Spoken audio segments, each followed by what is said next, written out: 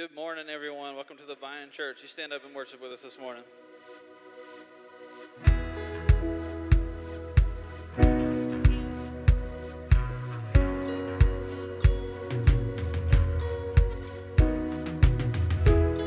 Your love's so great, Jesus, in all things. I've seen a glimpse of your heart, a billion years. Still I'll be singing. How can I praise you enough? How can I praise you enough? You are the Lord Almighty, outshining all the stars in glory.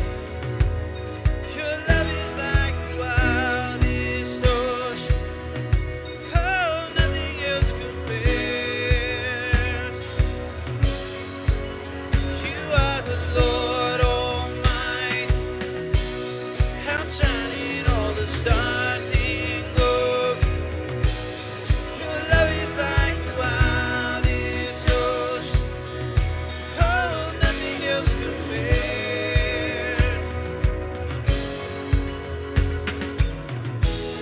Creation calls all to the Savior. We are alive for your praise in earth and sky. No one is higher. Our God of wonders you reign. Our God of wonders you reign. You are the Lord Almighty, outshining all the stars in glory. Your love is like the wildest ocean. Oh, nothing else compares. You are the Lord Almighty, outshining all the stars in glory. Your love is like the wildest ocean. Oh, nothing else compares.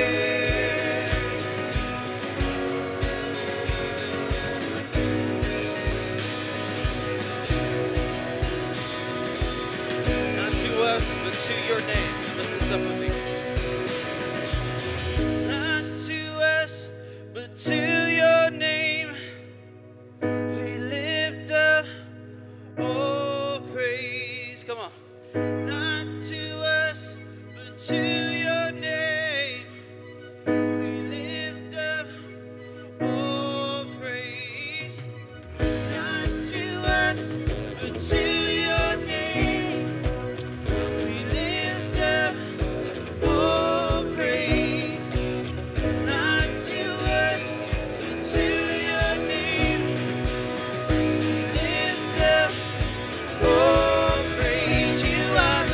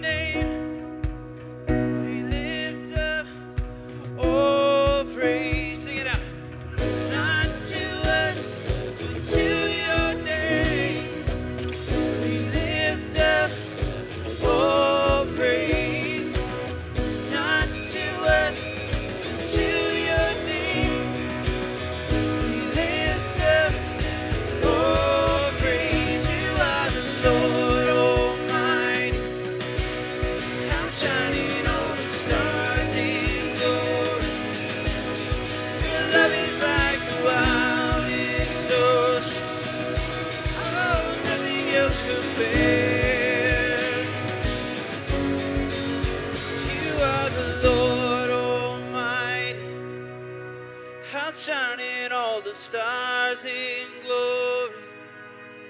Your love is like the wildest ocean. Oh, nothing else compares. Amen. You guys continue to worship with us.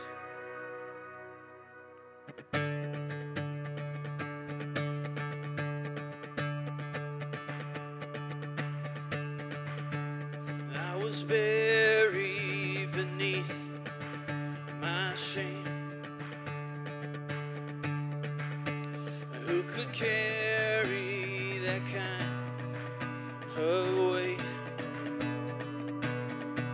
It was my turn till I met you. I was breathing but not alive. All my failures I tried to hide. It was my turn till I met you. Come on. You called my name and I ran out of that grave, out of the darkness into your glorious day. You called my name and I ran out of that grave, out of the darkness into your glorious day.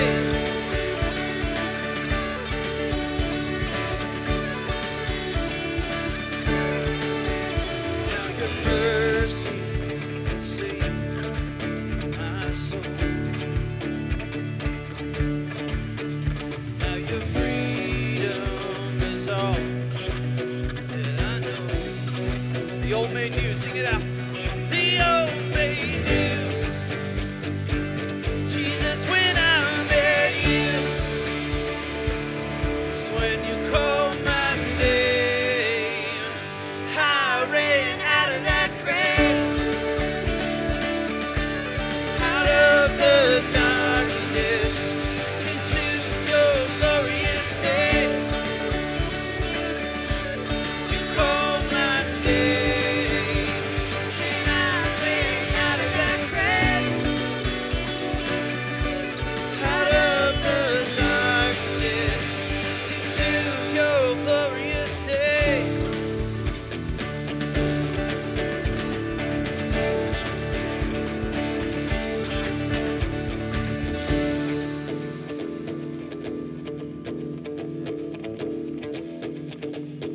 Sing this out.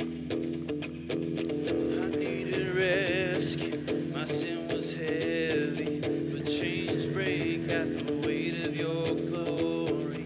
I needed shelter, I was an orphan, now you call me a citizen of heaven. When I was broken, you were my healing, now your love is the air that I'm breathing. I have a future, my eyes are open, 'cause when you call my name, sing it out, I ran out of that grave, out of the darkness into your glorious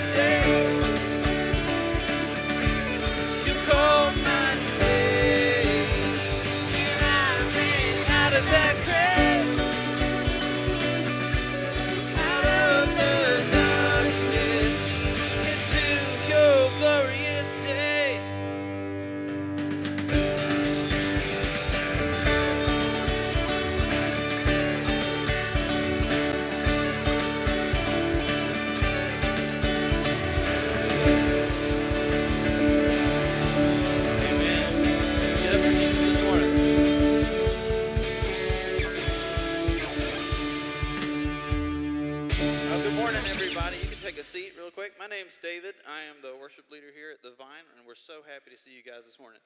If it's your first time this morning, we would love to see you guys over in the garden. It's in that back corner over there. And we'd love to give you a gift just for showing up today. We're not going to be weird. We're not going to show up at your house or be calling your phone every 5 seconds. But we'd just really like to get to know you. So if you'll show up over there at the garden, we just want to tell you that we're really happy that you're here and give you a small gift. Next thing I'm going to talk about really quick is our Thursday night greenhouse gatherings. We are all about community here, and I don't know if you see these other guys and lady, my wife, up here with me, and the band. We have a really great community where we get together at least once a week and we get to rehearse together. But we have a great time while we do it. So that's a really great community. But a way that you can be involved in our community here is these Thursday night greenhouse gatherings. We meet at 625 at Tyler's house on Thursdays, and right now we're doing Financial Peace University with that. If you have ever struggled with money, which who in here has ever struggled with money? I'm going to put both hands up because I know I have. This is a great way to learn how to better steward the money that God has given you. A lot of people feel that you don't have enough money to be able to tithe, give back to the church or give back to charities or anything like that. But honestly, you can't afford to not give back to God.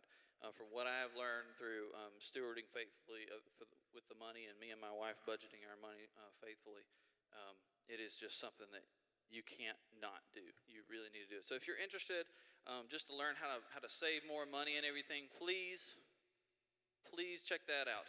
So that leads into my next thing, giving. Here at the Vine, we don't have a specific percentage or anything that we want you to give. We want you to give what you feel led to give.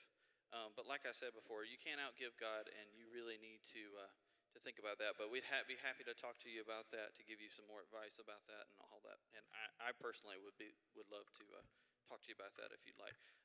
The next thing we're going to be doing next week, which I'm really excited about, is our Heart for the House giving. We're going to be giving to the Carolina Pregnancy Center next week. And if you don't know anything about the Carolina Pregnancy Center, they have like parenting classes for soon-to-be parents and mothers. They do post-abortion trauma therapy for mothers and stuff like that. It's just a wonderful, wonderful service, and we're really happy to be given to them. So on Sunday next week, we're going to give that offering, or we're going to give that offering here at the church. And then on Mother's Day, we're actually going to present that to the Carolina Pregnancy Center. So we're really looking forward to that. So be praying, be thinking about what God's leading you to give for that. Lastly, we are going to get into our next worship song. And this song is called Give Me Faith.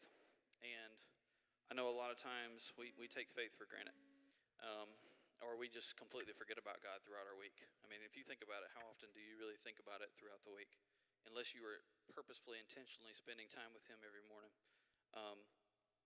But in this song, we are asking God to give us faith. Give us faith and trust what He tells us to do. So you guys stand up and worship with me, and I'm going to pray, and we're going to worship the song. God, thank you so much for allowing us to be here this morning. Thank you for allowing us to be in your house and to stand in your presence. God, we pray that you can give us faith, light a fire in our souls for you. God, I pray that this softens our hearts and that we can hear the words that are about to be preached this morning. God, we love you. Thank you. Amen.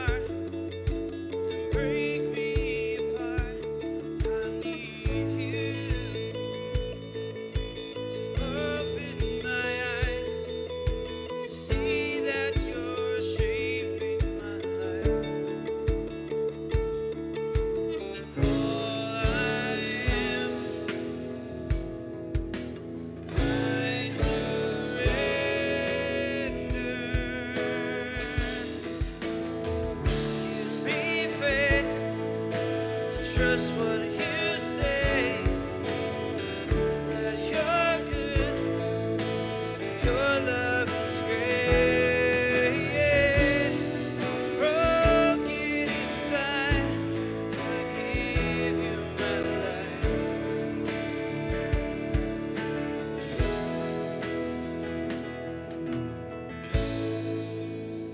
I need you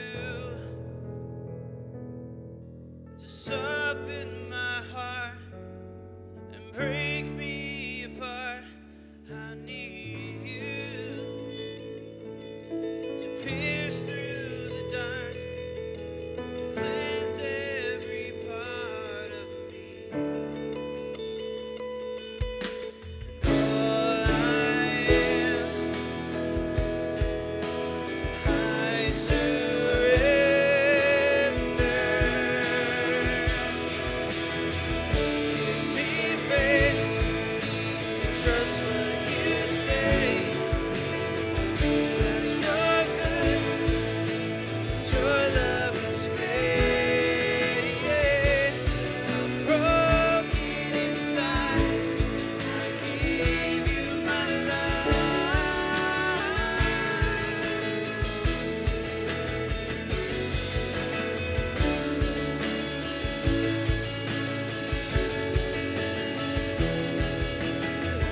I may be weak, but your spirit's strong in me. My flesh may fail, my God, you never will. I may be weak, but your spirit's strong in me. My flesh may fail, my God, you never will. Give me faith to trust what you say, that you're good, your love is great. I'm broken inside, I give you my life. Sing this out. Give me faith to trust what you say, that you're good, your love is great. I'm broken inside, I give you my life.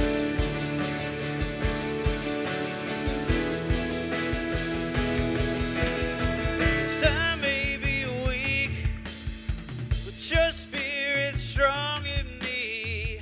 My flesh may fail, my God, you never will. 'Cause I may be weak, but your spirit's strong in me. My flesh may fail, my God, you never will. 'Cause I may be weak, but your spirit's strong in me. My flesh may fail, my God, you never will. 'Cause I may be weak, but your spirit's strong in me. My flesh may fail, my God, you never will.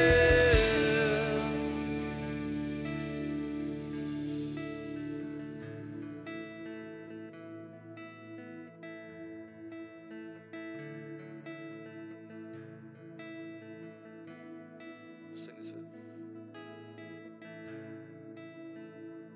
I need you to soften my heart and break me apart. I need you to open my eyes to see that you're shaping my life. And all I am, I surrender all.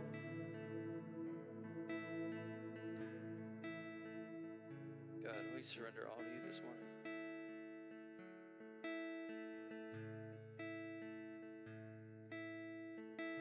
Like the song says, God, soften our hearts. broken. God, break our pride. Because we are nothing without you. We cannot stand without you, God.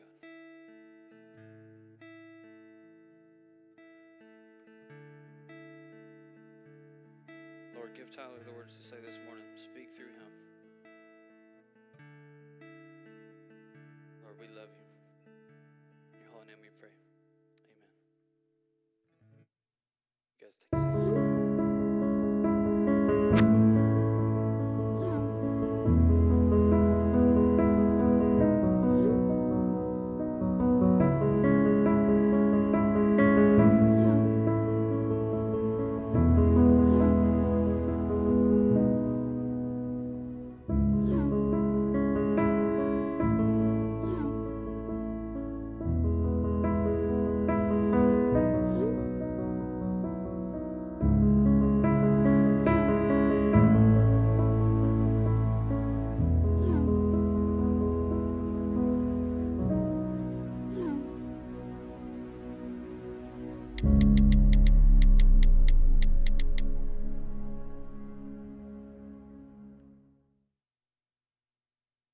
All right, you know how we go. You got to high five 3 people and let them know why you're thankful they're here today.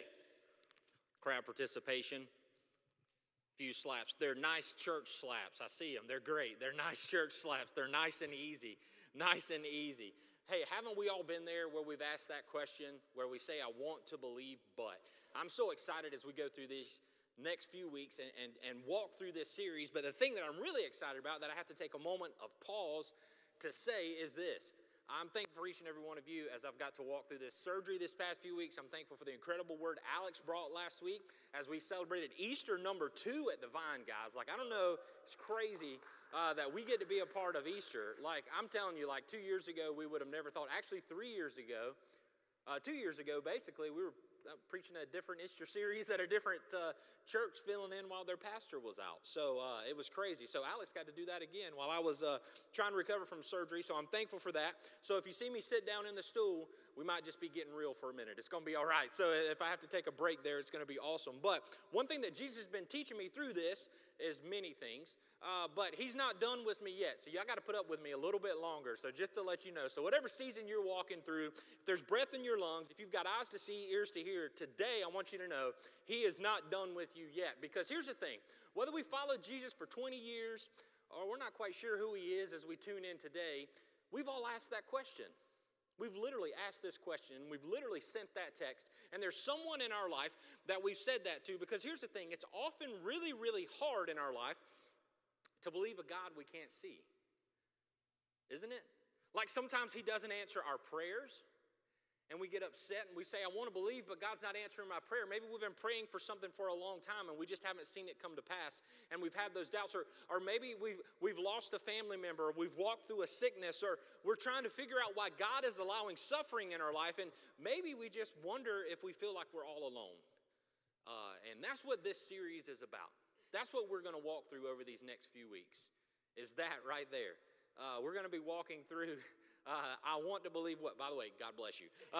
We're walking through I want to believe, but because I believe there's good news in this. Because the thing I love about following Jesus is you're never walking through things alone. You're in good company.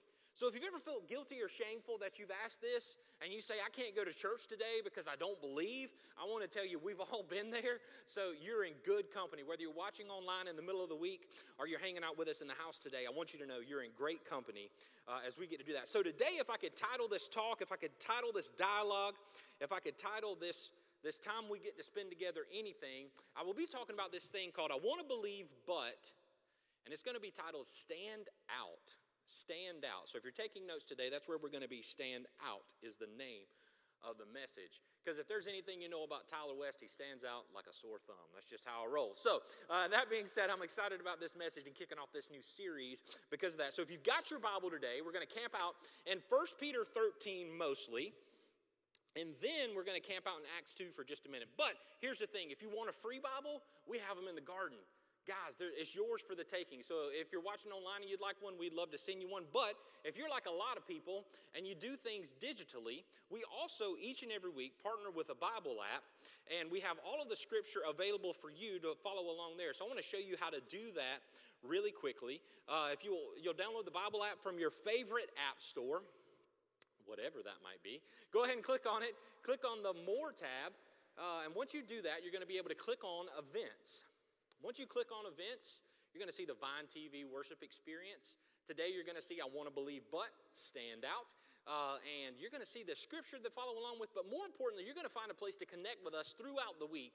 Like we talked about, we live a life of connection. David was talking about that earlier. We live a life of connection here at the Vine. We believe connected together is where we can see life change happen best because we're in Christian community here. So there's ways that you can reach out to us if we can serve you or specifically pray for you in any way, and also just a place where you can take notes. So we're going to dive into this thing called Stand Out. So how many people, I'm going to date myself, not literally, but say how old I am. I'm going to date myself in this month. How many of us remember that magazine Finger Hut? Did anybody remember getting that in the mail?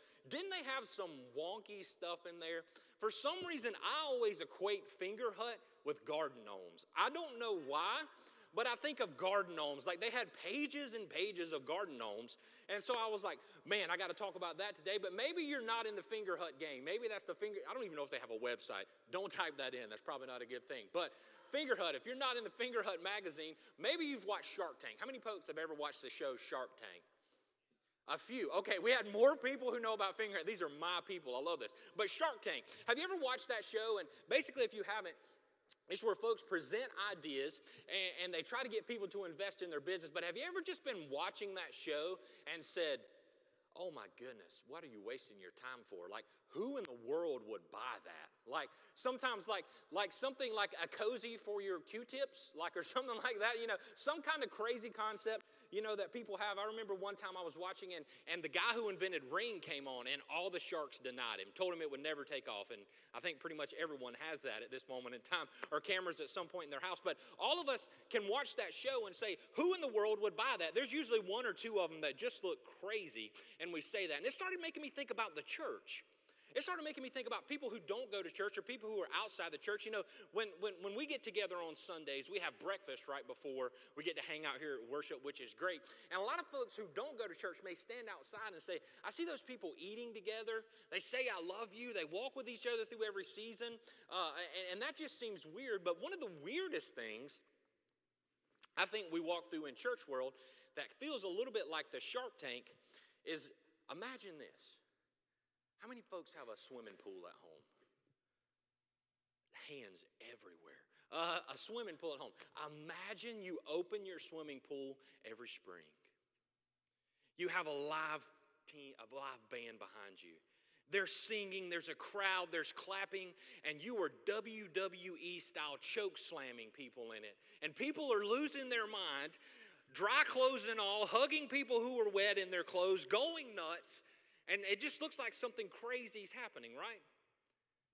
Well, I want you to take a step outside of the church for a minute, and I want you to know that's how folks outside the church feel about baptism. They would ask that question like, who does that? Who gets in a pool with their clothes on and lets somebody just drop them down after they say Jesus Christ? And everybody's cheering and applauding and going nuts. Like, why would you not just take a shower? Like, what in the world why would you put yourself through that torture? And so when I was thinking about this message and God was preparing me for that, I thought about, man, sometimes folks think the church is like Shark Tank and step outside and look in and say, why do they stand out like that? Like, who does this thing called baptism? How weird is it? Not only is baptism weird, if you've been at church, we can't even agree on how to do it. Like, no matter where you've been at church, a lot of times you've heard different types of baptism. Maybe you've heard of this thing called effusion. Effusion is the name of it. Okay, effusion is literally where you pour water over someone's head. I don't know if you've been a part of that, but someone gets the water, they fill the water in the basin and they pour it over their head. Or maybe you've heard of this thing called aspersion. Aspersion, that's where someone is sprinkled instead of being baptized. So a lot of folks, I'm seeing some head nods, so they know about that. So you've heard of effusion or maybe just pour over is what it's been called. Aspersion is another way where somebody sprinkles it over you. Or you've heard of and seen what we believe in here at the Vine is immersion. Those are some big words, right? Some big S-I-O-N words. Immersion, where you're fully brought under the water and brought back up. And so what we believe in is immersion here, and a lot of us could equate it with that guy called John the Baptist, right? Like we've heard of him, right? Like that's where we have that. So a lot of times when we go there, quick mic change. All right, there we go. Quick mic change. There we go. You like that? I saw that. That woke everyone up. I'm standing out with that. So immersion. And so when I think of someone outside the church, they see we can't agree on baptism. They see we can't agree on it, and they say, man, they're into WrestleMania or something because they choke slam everybody and they go under the water. So who in the world does that? So the thing that I want to help you with today is I want to unpack this thing called baptism. Because for 2,000 years, that's what's been happening. Remember, Jesus got baptized, and then he started his ministry. But also, when he left us, a lot of times you refer to Matthew 28, 18 through 20, where he talks about going into all the nations, making disciples, baptizing them in the name of the Father, the Son, and the Holy Ghost, and teaching them all that I have commanded you. And remember, I'm with you always unto the end of the age. So today, I want us to have an outsider perspective. I want you to take everything you know about baptism, get a big giant whiteout, and just white it out. Think of that finger hut. They probably had some kind of magic eraser or something in there that made it just white everything out. Just white out everything you know about baptism. And let's start with a clean slate, because I'm willing to bet today your perception is going to be changed. I want you to look at it like an outsider looking in, because a lot of times when we're doing this, folks outside the church are like, y'all are a bunch of crazy people. Like, I don't know. And they're right. We are pretty crazy. If you're, this church is crazy because I'm here. I'm just going to let you know. However, outside looking in, you would see that the church stands out, and you would wonder whether you want to be a part of it or not. And today I want to invite you to come be a part of it and come be a part of what Jesus is doing, because maybe your perception is completely wrong. So today we're going to talk through that as we talk about standing out and this thing called stand out. So I want to talk to you about some notable baptisms you may or may not know about. So one that we've mostly heard of is the Acts 2 baptism, right? Like most of us have heard about that. That's where 3,000 men were baptized in one day, right? Like we know about that. But let me share some more with you. In 404 AD, John Christensen baptized 3,000 Roman soldiers at Constantinople. That's a pretty notable baptism. That's a lot of people at once, right? Like we've seen that. Then this guy in 430 AD named Patrick of Ireland, the guy we just celebrated, St. Patrick, right? We just celebrated him last month. He baptized the King of Ireland, his son, and 11,000 men in the same day. Pretty crazy, right? King, his son, 11,000 men in one day. Then in 597 AD, this guy named Augustine baptized 10,000 men in one day. He had a sore arm after that, didn't he? But what he did is he not only baptized 10,000 men, the men in turn baptized their wives and all of their children in the same day. That's a big deal, right? That's a lot of baptism. But the one that sticks out the most to me when I go in the history over this past 2,000 years with baptism is this guy named Boniface. You can look him up. His name, he's a German missionary. You can type him up, look him up, Google it sometime. It's B-O-N-I-F-A-C-E, just like it sounds, Boniface. And from 680 to 755 AD, that's 75 years, this German missionary is said to have baptized over 100,000 people in Germany. Can you believe that? 100,000 people. So the thing is, even though we can't agree on baptism, wouldn't you say that's pretty encouraging and yet still perplexing? 100,000 people? You know what I didn't tell you about is how they did it. Did he go by aspersion, effusion, or immersion? What did it look like? What was he going? 100,000 people in a day, and it started making me think, how about you?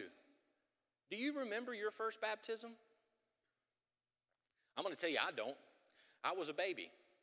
That was my dedication, and I was baptized. Many of us have that story at a baby dedication where we were sprinkled and baptized, and we were probably really angry if the water was cold, cried very loudly. I don't remember my baptism, but I remember people talking about it, and I remember seeing the pictures, but I don't remember my first baptism. But I can remember when I was truly baptized after I met Jesus as my Lord and Savior as a child, and I remember walking through that baptism and how it stood out to me. But my question is, how about you? If somebody asked you about your baptism, would you be able to tell them what that meant in your life? Would you be able to show them what it means? Because the thing is, we get so caught up in the act of how we do it that we've forgotten what it truly means. As a matter of fact, we may not even know what it truly means. So today, let's unpack what this thing called baptism is. So if you got your Bible today, let's head into 1 Peter 13. And we're going to show you some new things. And if we had a concentration on today, pay particular attention to verses 20 and 21, because that's where we're going to focus most of our time talking about this thing called baptism today. But just a little backstory, Peter is talking right here in this letter to folks who just asked this question, and it just sent that text. I want to believe, but they're going through a hard time, and they're trying to believe in God. And so this is Peter's response to that. And he says, who is going to harm you if you are eager to do good? Don't we get stuck in that sometimes, right? But even if you should suffer for what is right, you are blessed. Do not fear their threats. Do not be frightened. But in your hearts, revere Christ as Lord.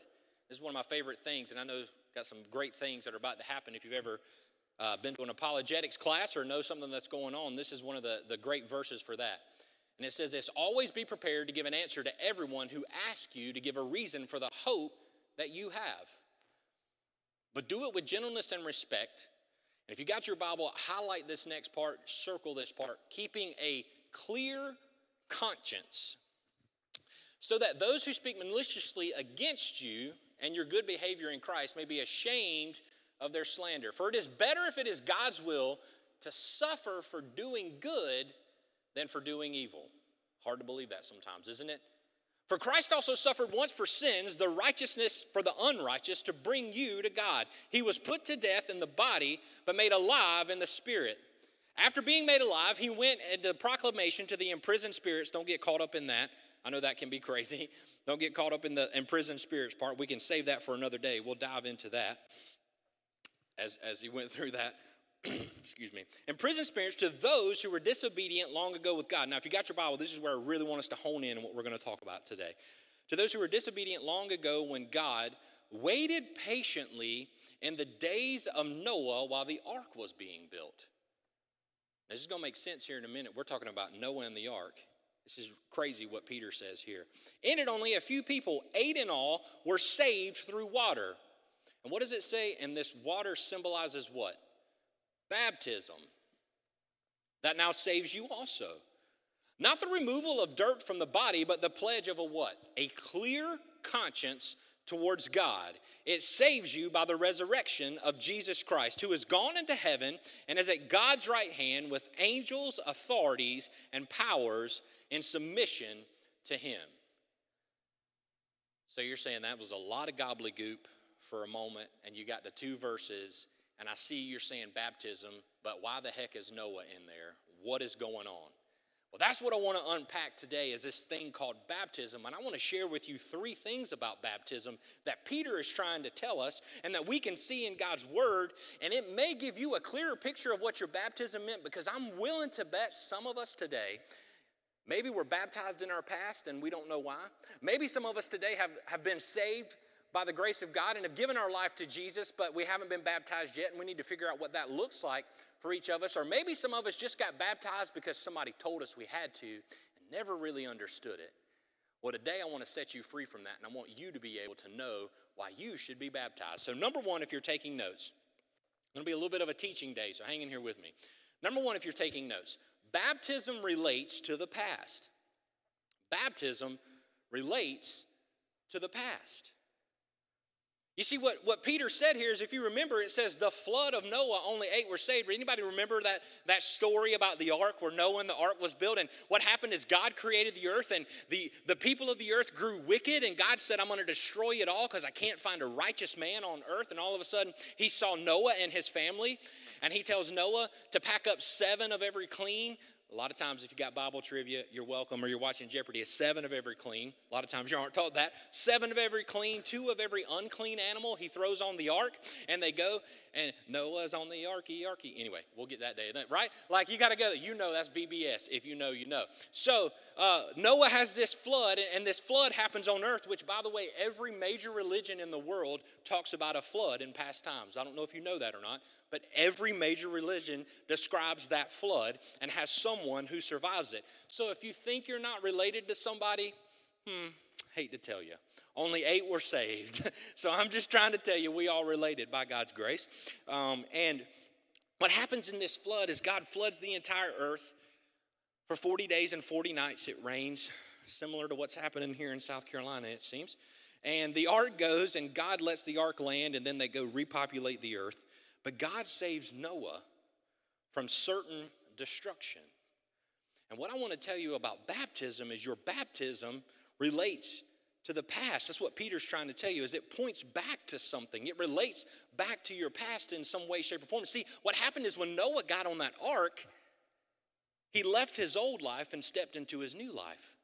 That ark was his salvation. That ark was the thing that saved him from the wickedness and flood of the earth. And that's kind of where we can be. And when we have a relationship with Jesus, that's exactly what happens. Is, if you ever remember in the temple, what happened is when Jesus died, the veil was torn from top to bottom and gave us access to the presence of God, which was found in the ark of the covenant, in the ark. So when we step into the presence of God through Jesus, we now all of a sudden leave our old life, step into our new life, and we're saved from the waters and death of sin and shame. That's exactly what happens. Our baptism points back to our old life, and that's what Peter is trying to tell us here, because this is literally what salvation is. When we give our life to Jesus, I'm about to explain this here in a moment, we are baptized.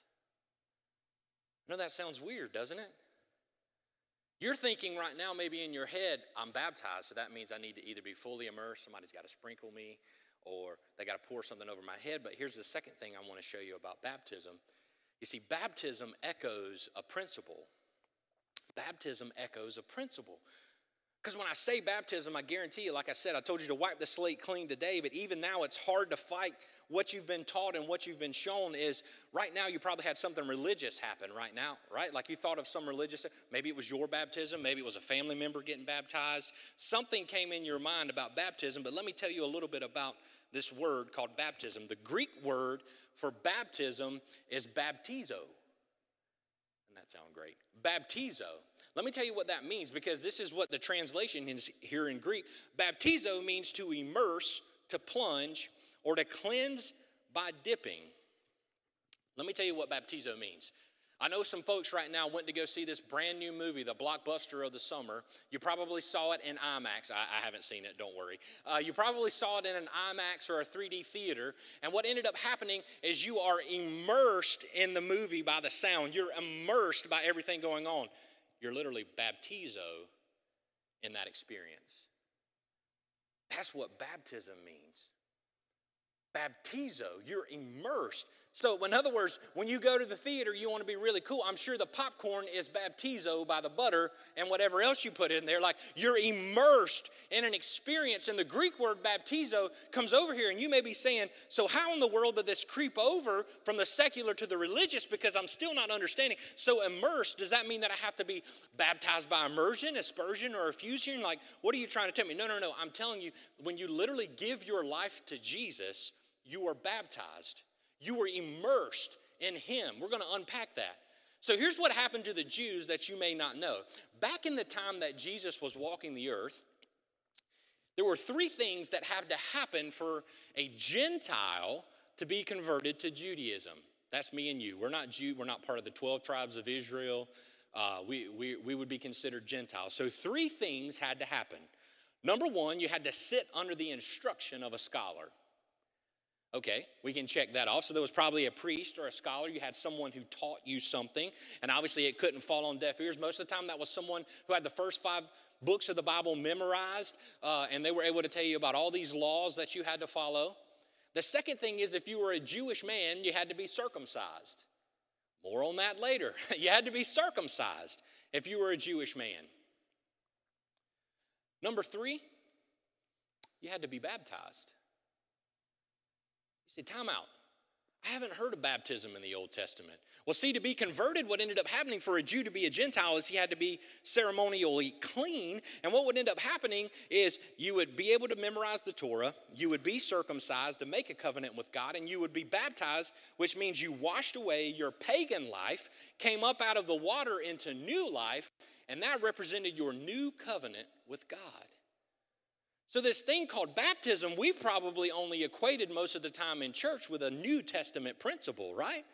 We don't think that it's something old. As a matter of fact, how this would happen is outside the temple gates. If you remember in the New Testament, we could see Peter and John were baptizing people outside of the temple courts, and we probably thought that that happened by the Christians, that they were out there with their axes and their shovels digging these troughs of water. But believe it or not, that was a Jewish principle that happened. The men to enter the temple court, once again, had to be ceremonially clean. So once they went from being a Gentile to a Jew, or a Jew that was representing the new covenant of God, they could not walk into the temple courts ceremonially unclean, which means maybe they touched a leper.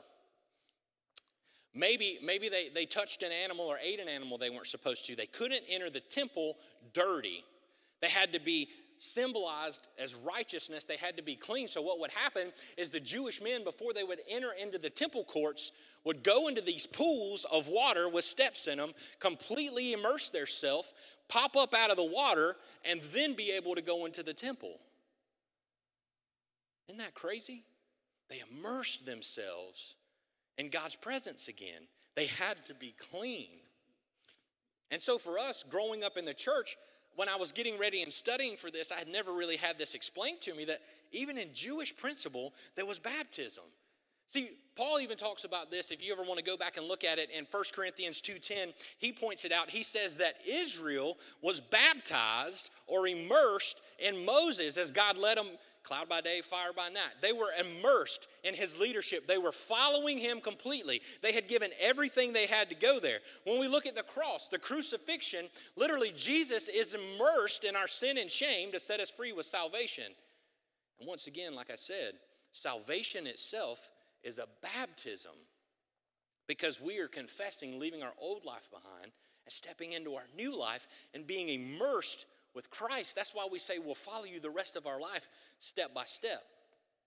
Which leads us to what we probably know, and this cool guy named John the Baptist, Jesus' cousin. Like most of us have heard about him, right? Like when we think of baptism, he is like the guy we point to. We know that he was an outdoorsman for sure, ate locusts, had a weird thing, prepared the way for Jesus to come. And so when we look at John the Baptist and we look at this thing called baptism, what happened was, I told you, when you be converted from being a Gentile to a Jew, you had to be washed in the river first, in a river itself, okay? So you couldn't be dipped in that pool outside of the temple to convert first. You had to go to a river. Do you know why you had to go to a river? It's considered living water.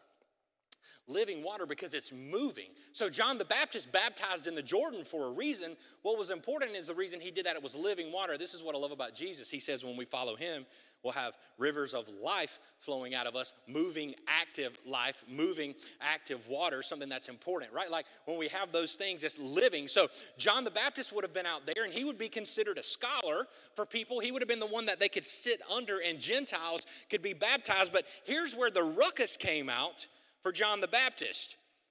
He wasn't baptizing Gentiles. He was baptizing Jews. And why the leadership got angry is they were saying, the Jewish leadership was like, hang on, time out, what's going on? Because if Jews are getting baptized, they're saying something's wrong. What would end up happening is John had the Jews come to him to the Jordan River, and they would say, listen, I'm an outsider, my religion isn't working. Something is wrong. I'm trying to be a good person. I've memorized the Bible. I'm trying to live this good life. I'm ceremonially clean, but I don't feel any more connected to God than I did before. There's something missing in me. I'm an outsider looking in. Right? Like that's what the Jews were telling John the Baptist. And so John the Baptist says in Matthew 3, he said, when Jesus was coming, I baptized with the baptism of repentance. Baptism of repentance.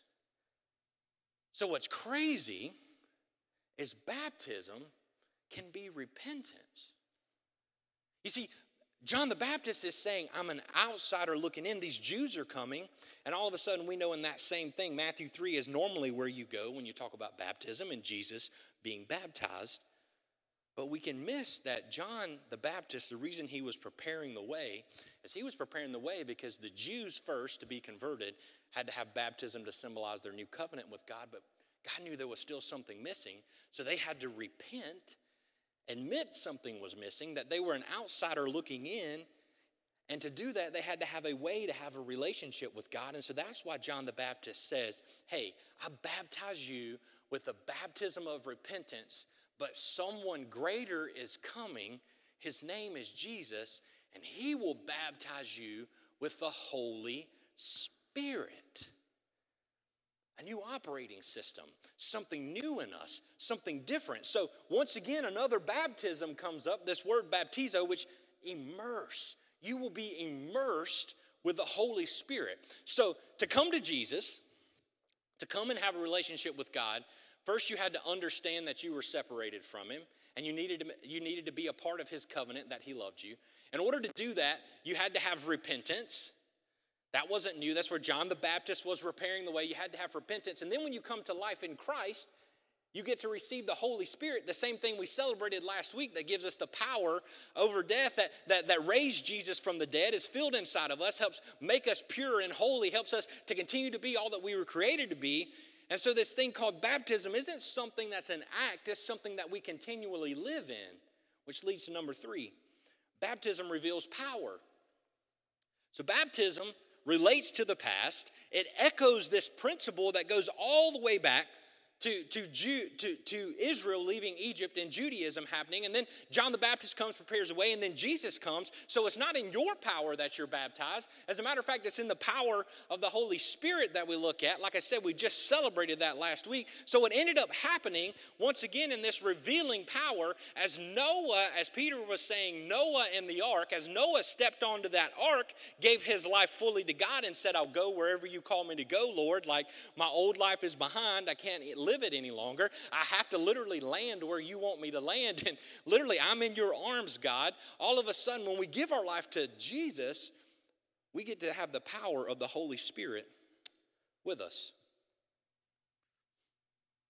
But I love what happens here. Because another crazy thing about baptism got caught up in that Peter verse where we were talking about 1 Peter when he said in 3:21, and this water symbolizes baptism that now saves you also, not the removal of dirt from the body, but the pledge of a clear conscience toward God. What I end up hearing a lot of times is we have to be baptized to be saved. And so I would tell you, yes, but not the way you think.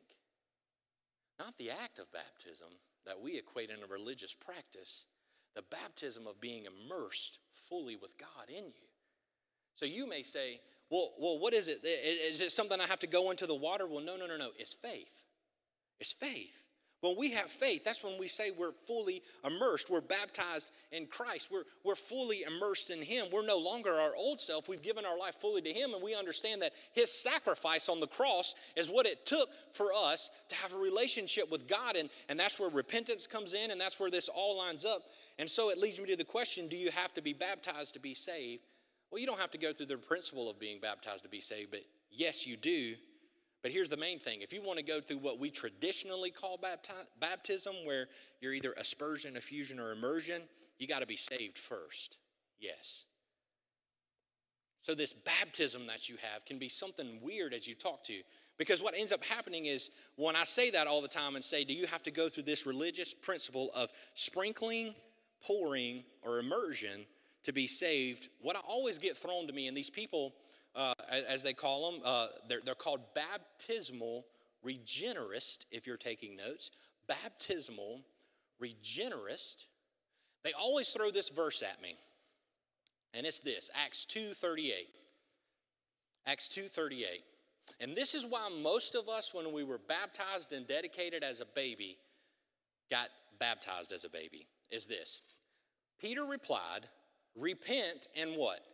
Be baptized, every one of you, in the name of Jesus Christ, for the forgiveness of your sins, and you will receive the gift of the Holy Spirit.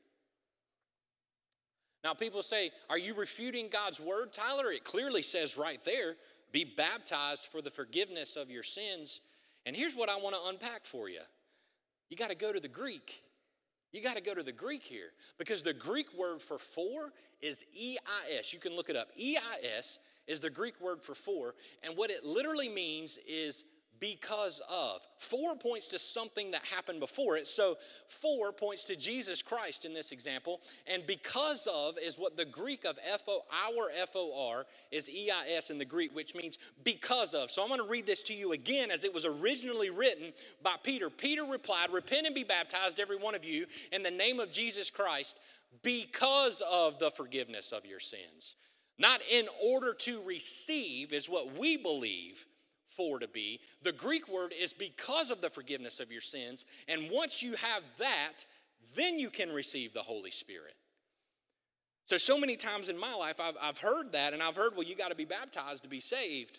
Well, that's, once again, some misnomer we have when folks outside the church look at us and say, those folks are crazy, outside of just listening to anything we do. Because here's what I always push back on this, before I even knew the Greek for this. Can you be baptized in every circumstance? For instance, a few weeks ago we did 7 Cries from the Cross and we talked about favor. Remember there were 2 criminals on the right and left, and one said, remember me? And Jesus said, surely today you will be with me in paradise. If you had to be baptized to be saved and it wasn't about faith, Jesus would have said, man, you're all out of luck. Can you not see I'm getting murdered on a cross here? Do you see a baptismal pool that I can fully immerse you, sprinkle you, or pour water over your head to get you saved? You can't be saved. You're out of luck. You're out of time. No longer can you be saved. He would have said that. That's not what he said. He says, surely today you will be with me in paradise. Why? Because of his faith and the forgiveness of sins. Paul writes as he goes throughout all the world teaching, the great teacher he was and the great writer he was, as we read a lot of what he wrote in the New Testament, he said, Christ sent me to share the gospel, not to baptize you.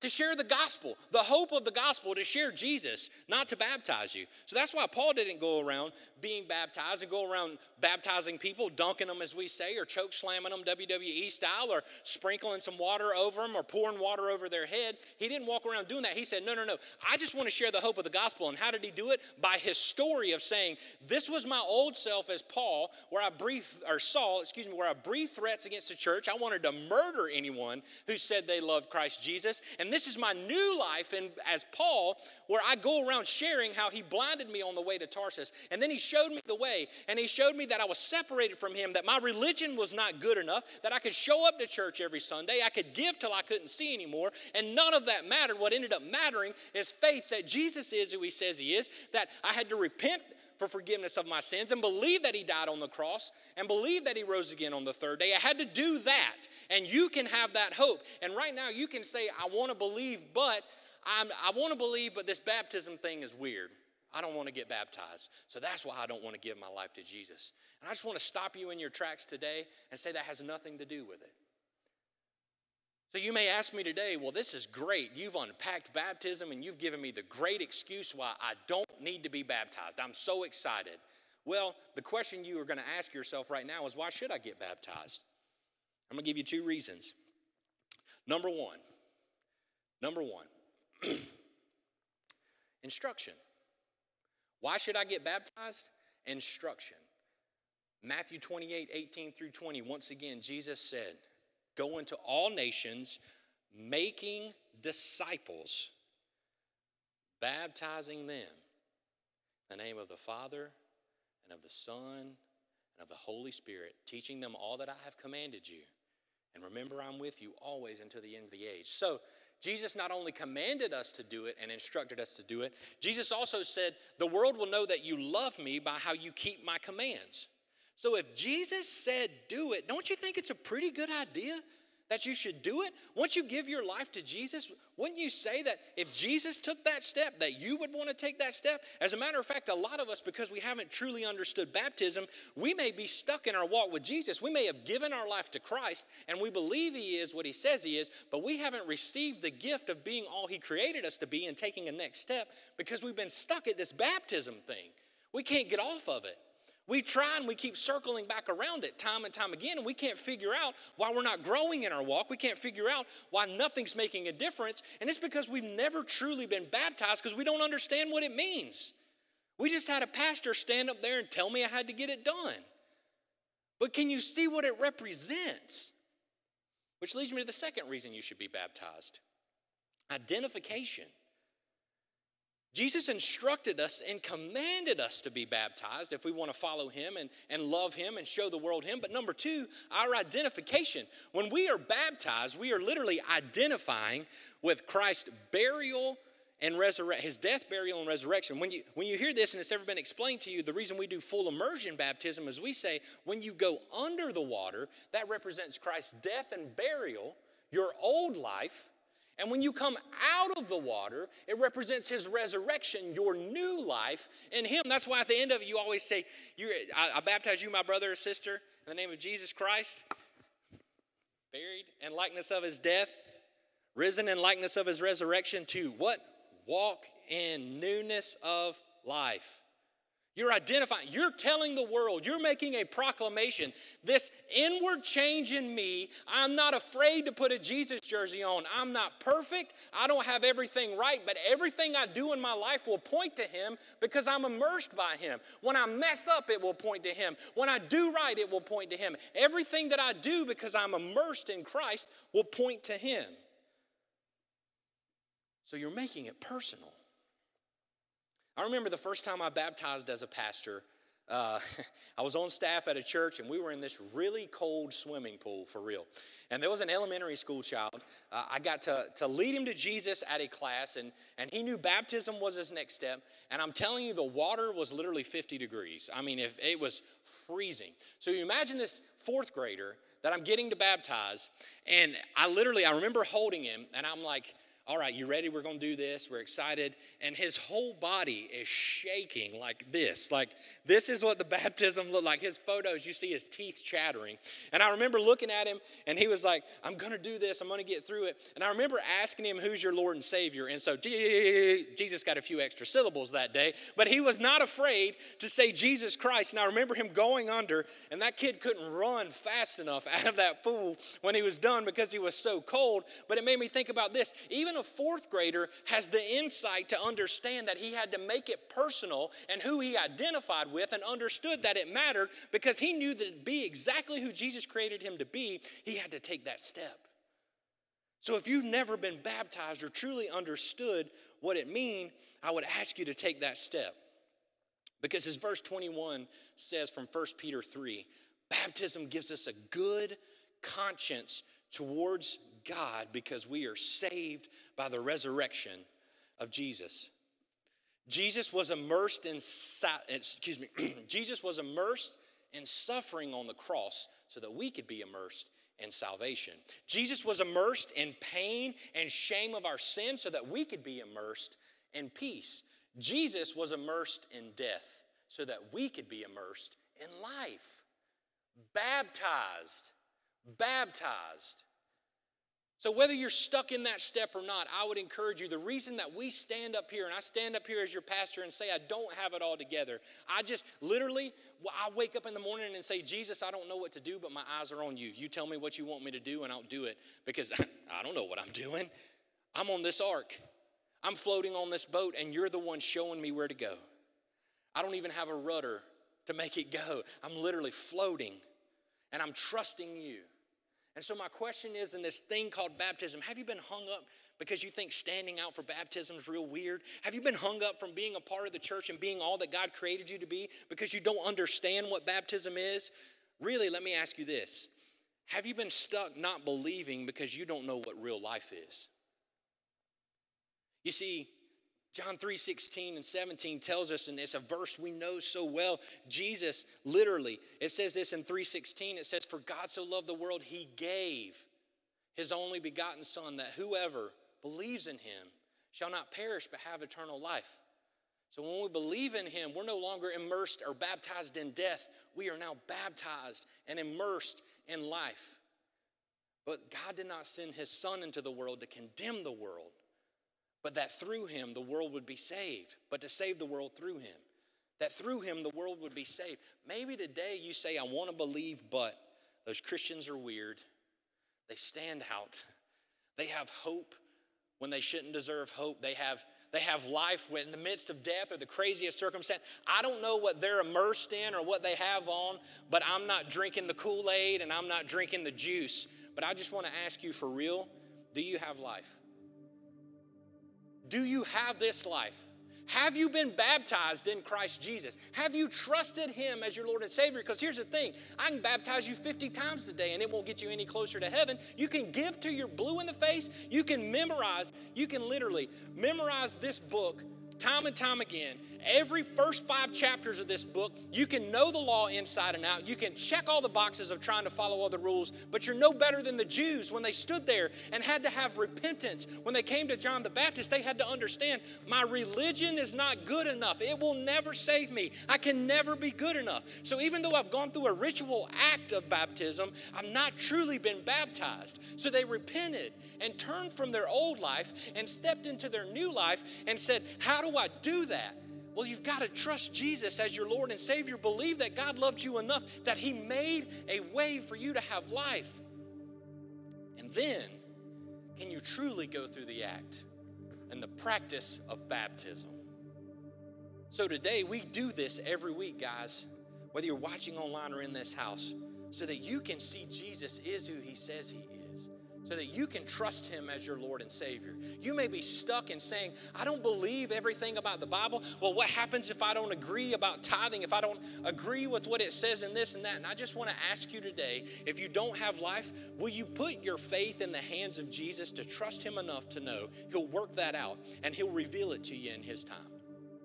Because I'm willing to bet right now, your way seems pretty empty. Because I've been there. I know. So today, if you would like to put your faith in Jesus, if you would truly like to be baptized in Jesus first before you take that step of baptism, I just want to offer you a way to do that. Right now, we do this every week as a family. We pray this prayer out loud for the benefit of those who are coming to faith for the first time, because we don't believe in doing life alone here. We walk with you step by step everywhere you go, and because we believe Jesus does that with us. So today, people are going to be praying with you, but it's not the words of this prayer. It's not the act of this prayer. It's the faith in this prayer that makes you saved. So with every head bowed and every eye closed, this is the opportunity for you. We're about to pray this prayer out loud. I'm going to ask you to pray along with us. Dear Jesus, I believe I'm a sinner, separated from you. I believe you lived the life I couldn't live, died the death I deserved on the cross, but loved me enough not to stay dead, but rose again on the 3rd day so that I may have life. Come take over my life, Lord. Baptize me in your Spirit. Teach me to follow you step by step the rest of my life the best way I know how. And with every head bowed and every eye closed, whether you're watching online or in this house, I'm going to count to 3, and you're going to have the opportunity to respond. If for the first time you can say with faith, Jesus is who he says he is, and you have received the gift of salvation, and you trust that he is your Lord and Savior. 1, 2, 3. If that's you in this house or online, this is your opportunity to respond. You're going to see a hand raise up. If you're listening on a podcast, if you're watching on YouTube, you can comment or you can email us at prayer@thevine.tv or give us a call at 864-580-6698. We have people who want to celebrate you, people who want to walk with you through your season, people who want to walk with you through that question, I want to believe, but people who are baptized in the Spirit, people who are baptized in Christ Jesus, people who know what it's like to be exactly where you are. If that's you today, this is your opportunity to respond. And for everyone else in the house, with every head bowed and every eye closed, when I get through praying, we're about to sing a song. I'm just going to ask that Jesus remind us what baptism really is in our life, that we can see him in a new way, in a fresh way, and that we would trust that he is who he says he is. So, dear Jesus, I'm asking that you would just be with us today, that you would just remind us who you are, that you would show us who you are, that we would just be baptized so immersed in you, so completely immersed in you that we can't help but follow you, that we can't help but see you in a new way, that Jesus, we're not afraid to stand up and say, Jesus, I'm all yours. And when the world comes at us this week and the waters seem like they're flooding us and we see it seems like the world around us is drowning, Jesus, remind us that we get to be on the ark. We get to be a part of salvation because of you. And all we have to do is point others to you because you are the lifeline. When the folks are in the water, our loved ones are in the water, and they're overwhelmed by everything in their life, and they're saying, I want to believe God, but Jesus, help us point them to you because we're so consumed by you. We're so immersed in you. We're so baptized by you. Jesus, give us eyes to see you in a new way right now. As we worship in this moment, remind us what it was like to be in those flood waters. And remind us what it was like to be saved by you. We love you, Lord. It's in your name we pray. Amen. Please. You guys stand up and sing with us.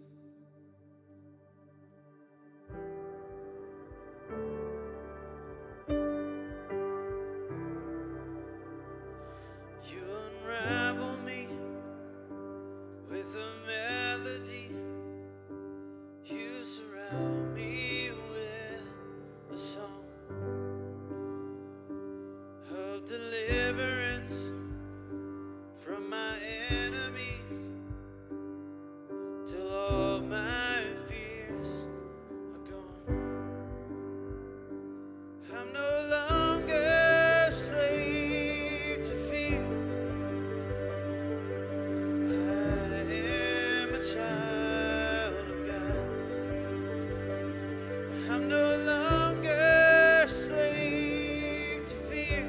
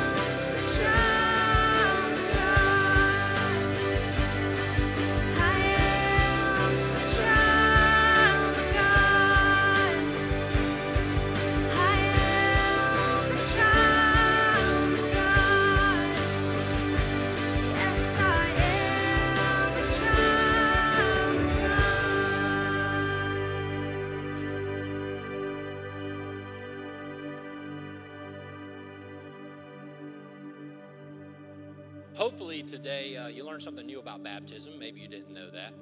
But the thing that I want us to be able to do is to live a life baptized. You know, we look back at Noah and the ark and we can see Jesus all over it. We look at John the Baptist and we see Jesus all over it, how we're washed in living waters. And then we get to live a life with Jesus all over us. You know, the reason I wanted to share with you that from 1 Peter 3 today for real as we cranked up this new series, how we get to stand out to the world around us, is we get to give them a reason for our hope.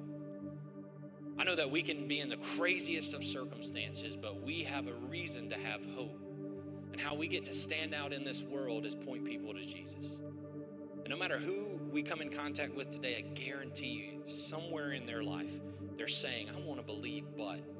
And Jesus has placed them in your path to show him to them so that you can point them to him, so that you can say, hey, this is a reason for my hope. I've had some crazy stuff happen in my life. I've had some crazy stuff happen that to me too. And I may not know exactly what you're going through, but I know how you feel. I know what it feels like to be drowning. I know what it feels like to be hopeless. I know what it feels like to be in need of salvation. And you can point them to him. And you just let him take over. And I promise you, you'll be a part of a conversation you would have never thought could ever happen. So as we get ready to lock it up and pray today, that's exactly what I'm going to pray over us this week, is that we stand out in being able to give a hope, the reason for our hope, but also that we just be baptized. So as we get, you see people locking up hands and high fives and arms and all that good stuff as we get ready to pray. That's exactly what I'm going to pray over us today. So dear Jesus, thank you for this time together. Thank you for allowing us just to be fully immersed by you. We're no longer defined by our sin. We're no longer defined by our past. We're no longer defined by the flood. We're defined by our salvation, and that is you. So Jesus, as we go out into this world, and we even address the areas of our life where we say, I want to believe, but Jesus, let us point to you in everything that we do. Let us stand out and not be afraid of it, because when we're immersed by you, we can't help but stand out. So Jesus, I pray that as we go out throughout this week, that folks would see our baptism by you. That folks would just, when we walk in a room, Jesus, they would just see you. When we're in the midst of a crazy circumstance, that others would just see you. And Jesus, I pray that you would just ignite in us the boldness to follow you wherever you call us to go. That we wouldn't be afraid to grow in you. That we wouldn't be afraid to be exactly who you created us to be. That we would stop living in fear of what others think, or stop living in worry because we're trying so hard to get it right. That we would just be in full surrender and full baptism and full immersion of you. That we would just be who you created us to be. So Jesus, I pray that we would stand out. We love you, Lord. We can't believe we get to do this, and we can't thank you enough for coming to this earth, living a life we couldn't live, dying the death that we deserve, but allowing us to be heaven on earth now. It's in your wonderful and precious name we pray. Amen. And for everyone else, if you've never truly been baptized or you have questions about baptism, we have an opportunity for you to do that today, or you can reach out to us, and we would love to talk with you about that. Have an awesome week. Can't wait to continue next week. I want to believe, and take an offering for the Carolina Pregnancy Center. It's going to be awesome. It's going to be great. See you next week.